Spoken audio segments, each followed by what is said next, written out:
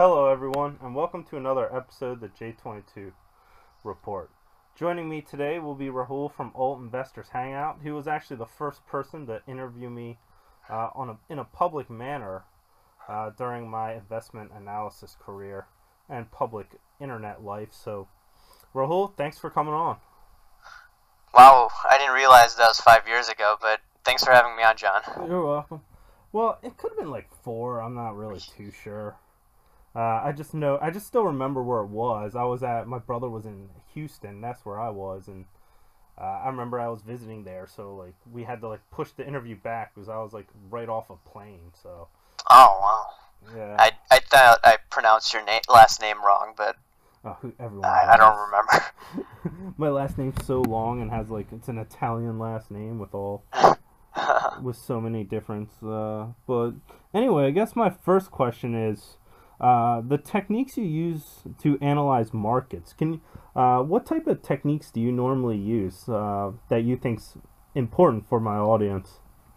Well, I started looking at the futures markets a few years ago, and one of the things that I picked up with last 6 to 9 months was what happens in the CFTC reports, the commitment of traders.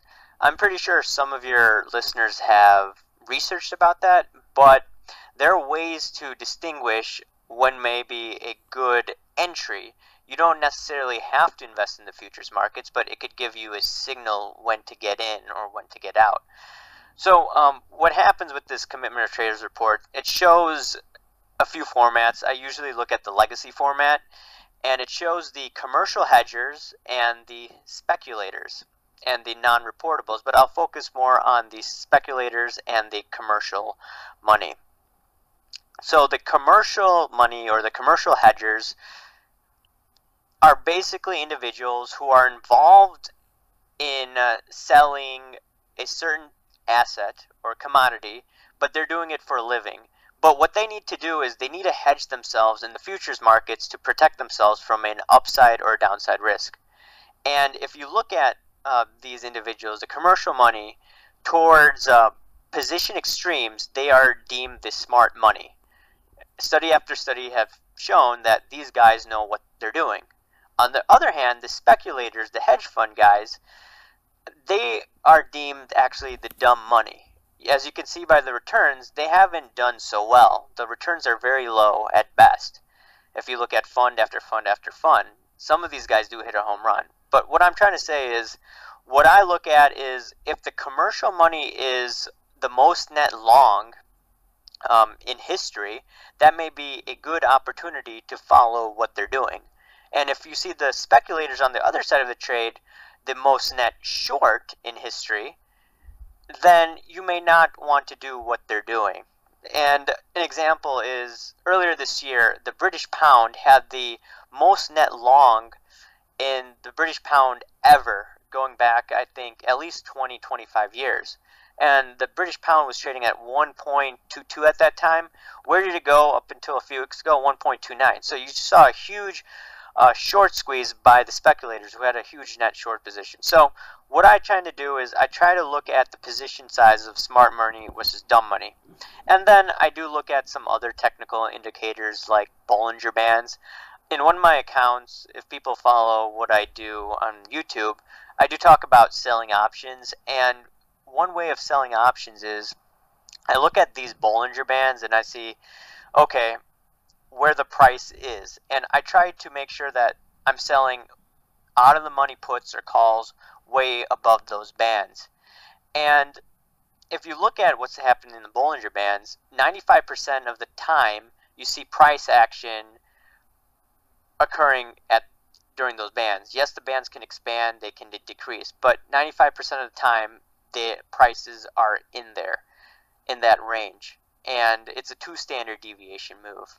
I do look at some relative strength indicators, MACD, and also fundamental analysis, which I talk about a lot. I'm actually a proponent of fundamental analysis, but lately I've been adding some technical analysis to the game, but it's just to look at markets from a balanced point of view, which is definitely helped me investing and trading over the last few years. Actually, I got a question. Speaking of fundamental analysis, did I actually just started adding technical analysis? Or no, technical analysis. That's what I meant to say. Technical analysis after the gold crash, because I realized some of my skills were lacking. Was that similar with you, with adding technical analysis to your reservoir? Oh yes, most definitely, because I got a lot of things wrong over the last 4 to 5 years. And in this marketplace, which is dominated by algorithms and these robots, you need to adapt to that situation. That doesn't mean you give up in analyzing markets. You just need to acquire as many ways to look at markets. And that's why I feel that looking at high probability trades, like I do, I sell call spread trades. Uh, I also sell puts on the other side, but they're always spread trades. So what I try to do is just look at everything and try to see, based on a probability based perspective, in trying to make money. And no one way is going to help you make money. You have to use multiple techniques in order to be successful, in my opinion. Yeah, I definitely agree. When I was analyzing markets, I used one way and I got burned. And so I've added a lot of new ways to look at the market. So one of the ways, speaking of a new way, is your gold to yen or yen carry trade. Why don't you explain to people listening what that is? All right. So this Japanese central bank keeps interest rates lower than the United States Federal Reserve.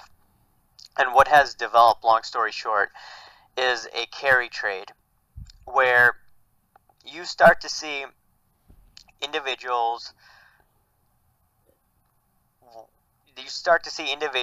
take money and start to throw it in equities, start to throw it in real estate. And this yen carry trade has worked in the 90s, and it has worked since 2011, where you saw the Fukushima earthquake. You started to see the yen reverse at that time, is short selling. So whenever you start to see the yen starting to sell off, what I've noticed since 2012, 2013 is that the gold prices have been impacted by that. So the yen starts to sell off, the carry trade is on, stock market goes up, the gold price tends to go lower. And we saw a straight line in the Japanese yen going to the downside from 2011 to roughly December of 2015.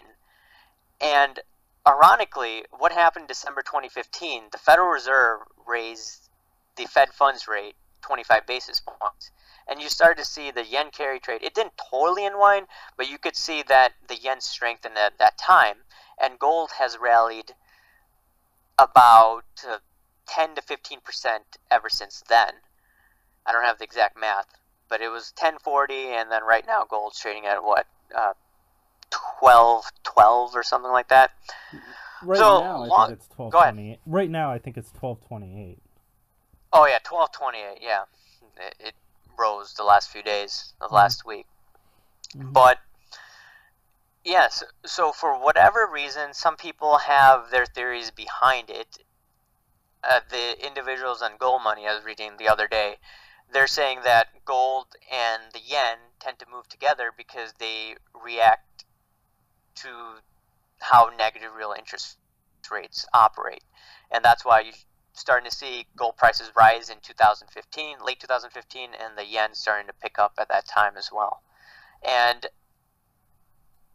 if you see a crash-like scenario or a hard recession like we saw in 2007, 2008, then that relationship may actually unwind.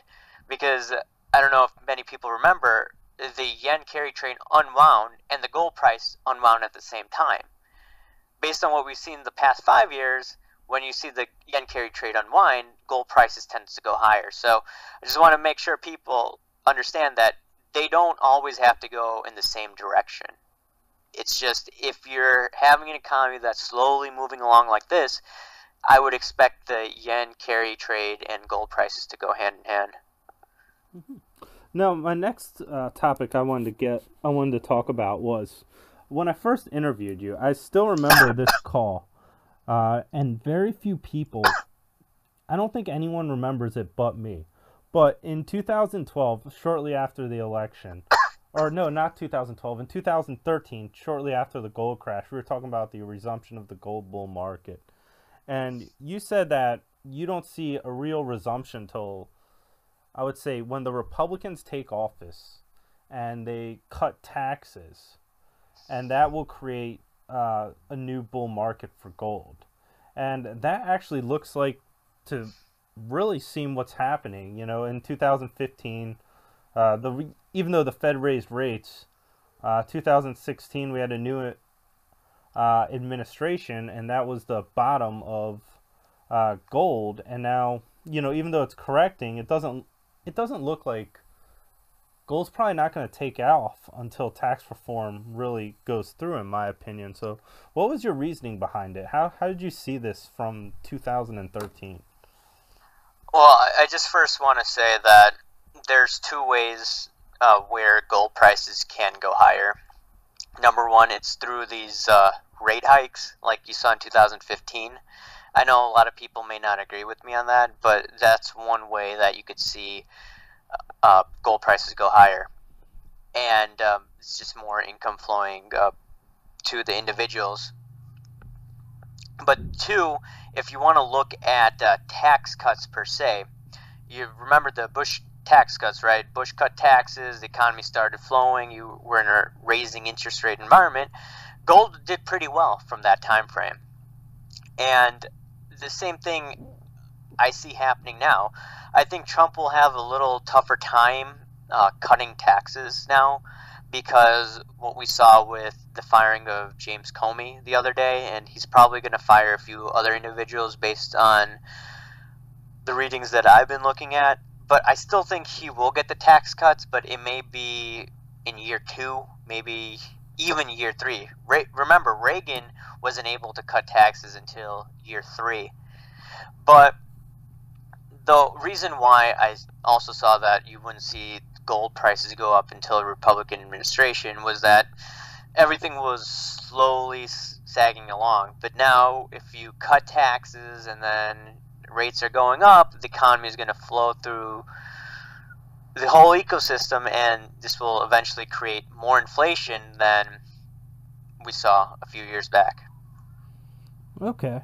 So the next thing I want to ask you about a couple of the markets. So I guess we'll stick with gold right now. What do you see the current state of gold right now?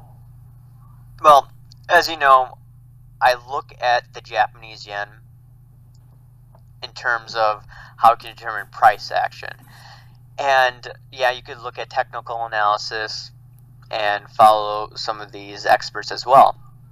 But tying back to my other points regarding the commitment of traders, I'm looking at the Japanese yen composition. And in December of last year, you saw over 100,000 contracts long for the Japanese yen, which was telling us that gold would most likely rise. And it did rise. And a few weeks ago, you saw that number go down to 30,000 contracts long for the yen. And what happened? Gold was actually going down. And when I'm talking about long positions, I'm talking about the commercial money.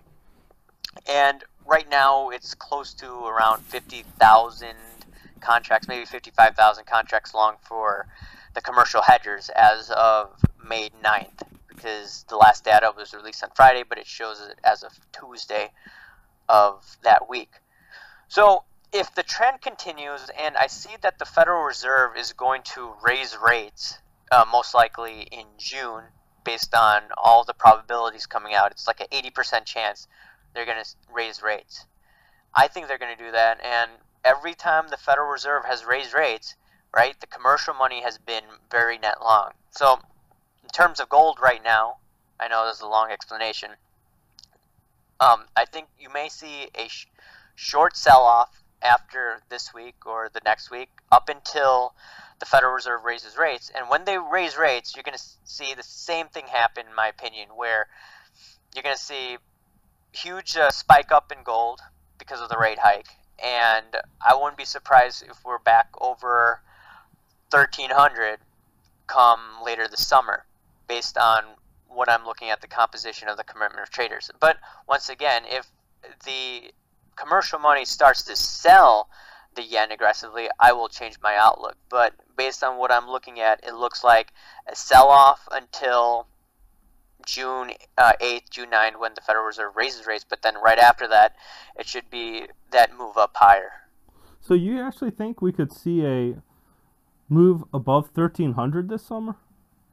Possibly, not that you're predicting. Possibly. I mean, there are a few things going on, but if I have to look at the composition of the commercial money, but if they aggressively get long the Japanese yen, like if they're over 100,000 contracts, then I wouldn't be surprised to see that.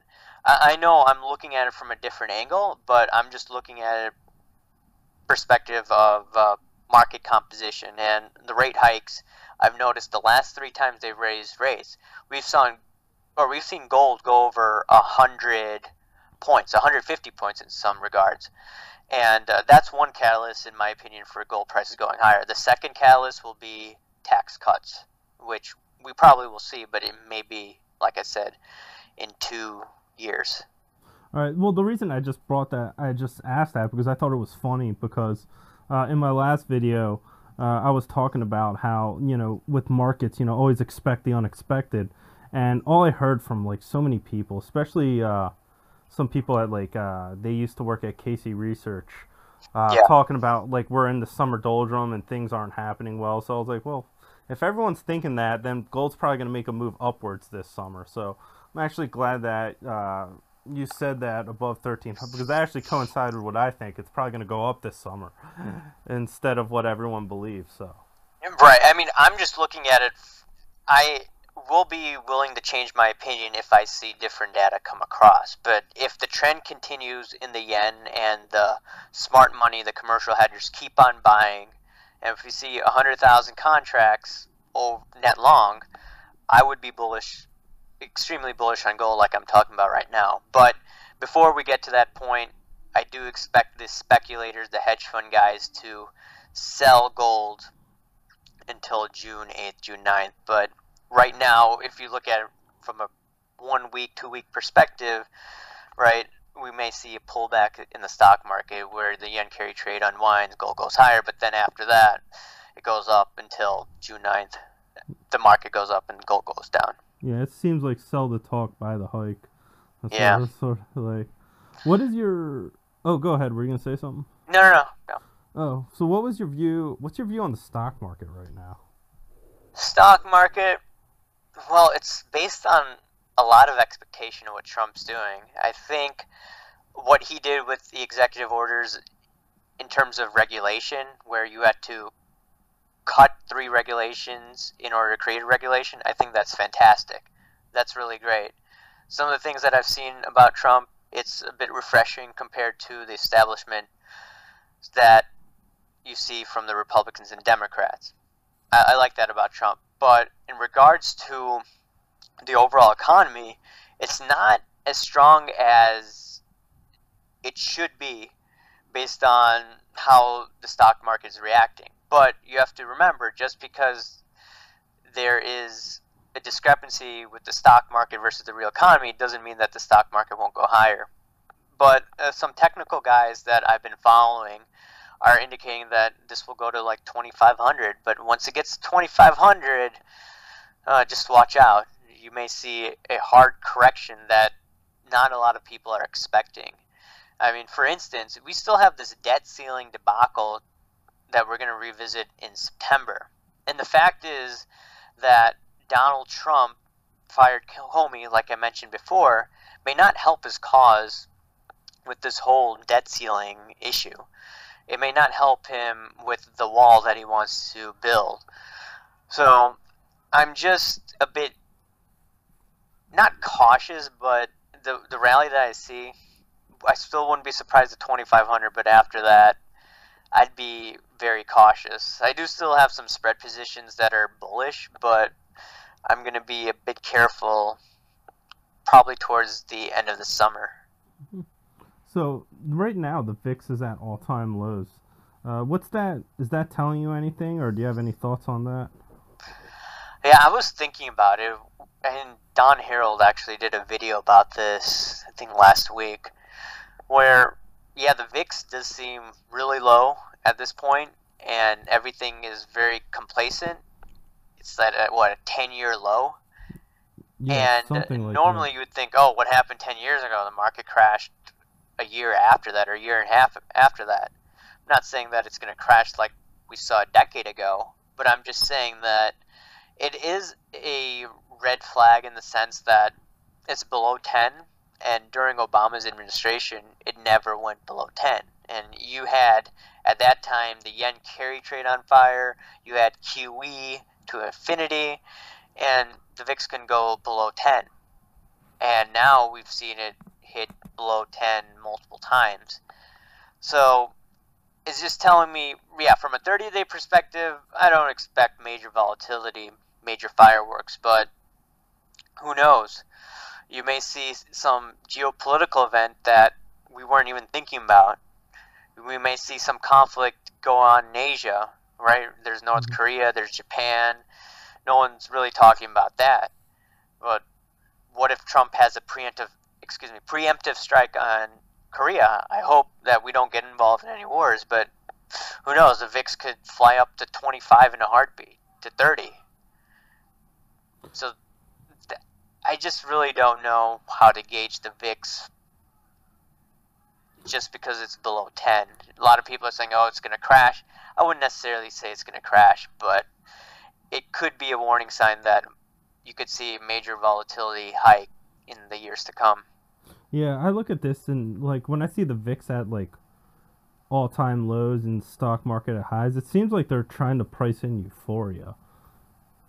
Yeah, for sure. And then the VIX, I use the VIX actually on a daily basis. I mean, I write options in the futures markets, hedged mostly. And the fact is that some of my bullish positions, they're just on fire. And every time I notice that my positions are on fire on the bullish side, I always get like slapped in the face for a month or two because I didn't expect volatility to spike right back up. Not, I'm not saying that you're going to see a volatility spike in the next month or two, but I'm just saying that every time I see this, my bullish positions just get whacked out of them all. But I am hedged a lot better than I have been in the past. But that's just something to note for myself. Do you have any opinion on Bitcoin or like the crypto markets? I know Bitcoin's been on fire. Yeah, it's quite interesting how Bitcoin has been going up and up and up and up. I followed some technical guys, and they were saying Bitcoin, when it was like $400, right? I used to not pay attention to it, but they were saying, yeah, buy Bitcoin, buy Bitcoin. And what happened to Bitcoin? It just went up like crazy. It went up in a straight line. It went over the $1,000 high that we saw a few years ago. It was like 2013 or 2014. Bitcoin was on fire. And now it's at a point of euphoria. And this is where a lot of people get duped in. But in terms of why it's going higher, I'm exactly not sure. I haven't read too much about Bitcoin. I mean, have you? Do you know why it's going up? Not sure. Like it depends on who like you talk to. I think some people say, of course you got the old like former silver pumper now turned Bitcoin. Like to me that's like a contrarian indicator because but anyway, they're saying, oh, it's because of decentralization and people are trying to like transplant money over. Uh, they're trying to like get it like Chinese and India. They want to buy money and take it out of their country. That's one thing I heard.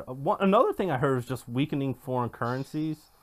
Uh, Peter Schiff actually thinks it's because of the weak Chinese yen or the Chinese renminbi, and he thinks this is like a really setup because like Peter Schiff's like very bullish on Chinese currency, which I don't know. I have no idea why.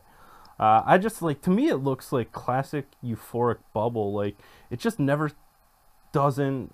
It just doesn't go down, and like that's like the most dangerous thing. It seemed like the chart like went straight up, and I'm just like, Yeah, maybe it'll. markets need pullbacks. Yeah. Like, maybe it'll go up higher in the future, but I wouldn't buy it. This looks like, right now, I would just want to see at least like a 50% correction before I like dab into Bitcoin. I mean, I remember the days of Mt. Gox where people used to put all their life savings in Mt. Gox, and ever since I saw that, I'm like, I'm not touching Bitcoin at all. Yeah. There's no way. The weird thing is, it's not just Bitcoin. It's like all cryptos are like going up. Like all these, like I actually joined one thing called Steam It, because like you get paid to post stuff. So I don't know how much that will last. Like, I'm just doing it for fun. Like, I'm like, well, if I turn out to be, if they turn out to be right, then, I found another income, by Right. posting stuff. But to me, it looks like, maybe they're starting to do Ponzi schemes because they think cryptos will never go up, will never go down. Like, so there are some things that this has classic bubble written all over it, but I don't want to trash Bitcoin because, things can go higher, or it could just correct and then 10 years from now it'll be much higher. I don't want to trash crypto, honestly, because I don't have anything against it. Yeah, I'm just wondering if the price increase has anything to deal with the SEC not accepting that Winklevoss twins ETF, but probably not. Yeah. Well, the weird thing about the ETF is the ETF, you have to pay storage fees. But if you didn't buy if you just bought Bitcoin, you don't have storage fees. But you have like management fees in the ETF. Fees. So I had no idea why Bitcoin would even want an ETF. I have no idea. So, well, anyway, I was gonna say that seems to be all that was on the agenda for tonight. So, I guess you can tell people how they can find you. Yeah, just go to YouTube, type in Alt Investors Hangout, and then, yeah, I try to do videos once a week now, just to tell you what's going on in the marketplace. Yeah. And not only that, I have 3 channels on featured channels, and his is one of them. So, sure, there's ways Sweet. to find Nice. them. So, all right, thanks for coming on, Raul. Yeah, thanks for having me on. All right.